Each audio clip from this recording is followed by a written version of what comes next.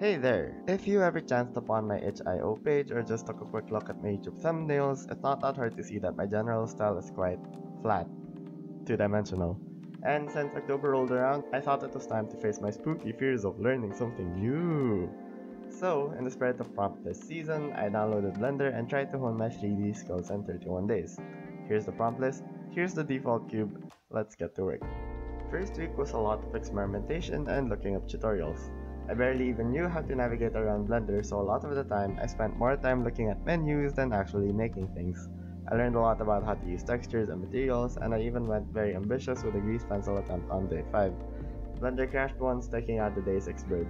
Then on day 7 I decided that I wanted to try animating a person going up the stairs, so I followed a quick low poly character tutorial and made a very blocky based character. I also decided now would be a good time to try claw simulation, and it honestly turned out better than I expected. I started off week 2 by trying out Blender's hair particle system for some fun and easy Ghibli-like grass. Also, look at this little guy. I was quite busy the following day, so I whipped up some buildings and turned the little guy into a big little guy. I attempted to make a more refined human model on day 10, but Blender decided to crash on me. Another attempt at the body sculpt, and hey, look at that, it's me! And on day 12, I went for a really simple bell relic, and I just love how it looks. Tried to remake some Catan tiles for day 13. At the end of the week, I tried recreating Hestu from Breath of the Wild. Shakala! Then I had a little bit way too much to handle for the next following days. And even though I tried to use Blender those days, I didn't really enjoy what came out of them. Then on day 19, I went back to basics, kept things simple, and made a wiglet. Then I resurrected the bird, and tried my hand at toon shading and testing out some more modifiers for the last day of the week. At this point, the birds didn't feel all that interesting anymore, so I decided to do some personal work and practice. Pretty sure I worked on my game project for a while then. Remember those random monoliths that appeared in the news a while back? Well, here's one of them. I really took my time on fleshing out the materials and lighting, so I'm really proud of this one.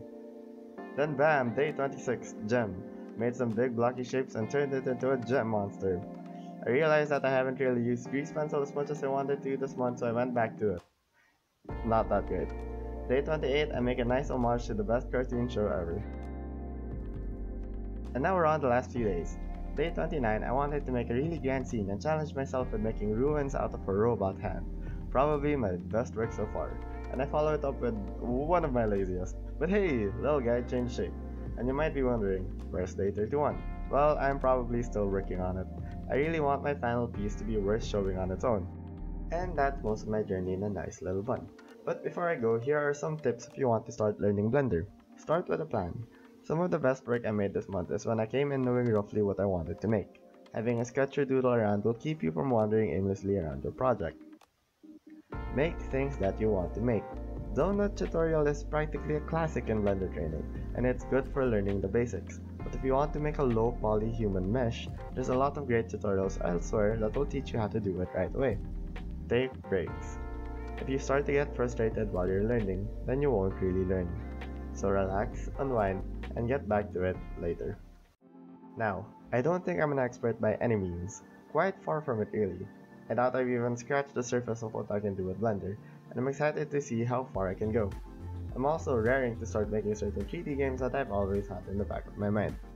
I'll also be linking every YouTube tutorial that I use along the way in the description.